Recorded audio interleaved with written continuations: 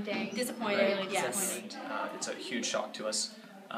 I mean, we knew that Marian's enrollment was down, but we would never expect this, especially so far into the school year. We're planning on fundraising. It's a lot of money, but we're hoping that even we can always hope for a miracle, but we're hoping that just we can all come together as a community, and it's so important to everyone.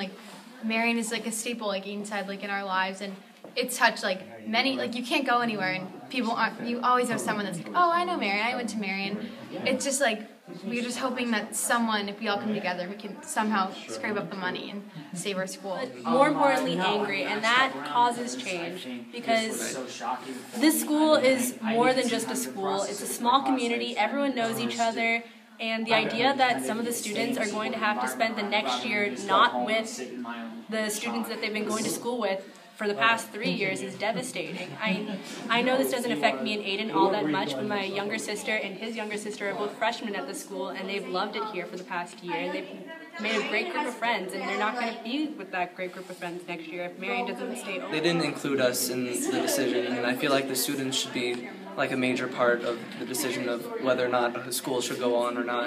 Right. But our main goal is just to get fundraising going.